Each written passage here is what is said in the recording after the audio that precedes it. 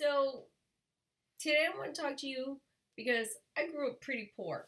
And listen, we ran out of toilet paper often when I was younger. And it wasn't because people were hoarding, it was because we just didn't have enough money to go get more toilet paper at the time. So we improvised.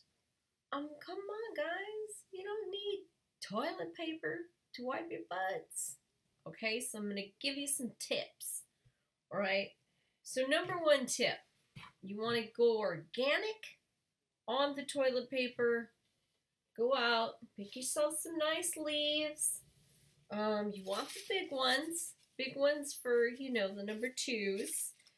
You want to be able to cover your tush, so put maybe 2 or 3 of them together. You get a nice wipe. You get a nice wipe out of it. Now, these are a little crunchy because I waited a little late in the season to harvest these, but I like to keep the green ones around. Those are nice, okay? But if that gets too rough on your tush, need something a little softer, go with the greener version, And these smell good, so when you wipe, it's going to release this nice fragrance, and it's going to deodorize you down there as well.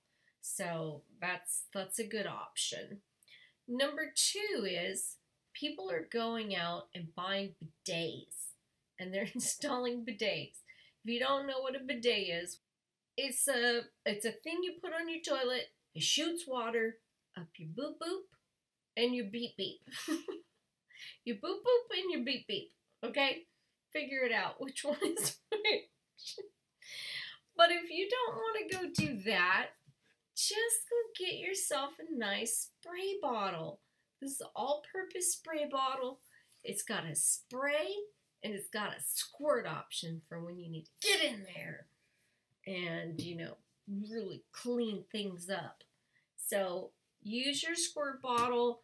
Now, I put warm water in here because it's just a nice, gentle touch to make you feel fresh. But if you want to get fancy, you can fill that sucker with some Pellegrino, baby.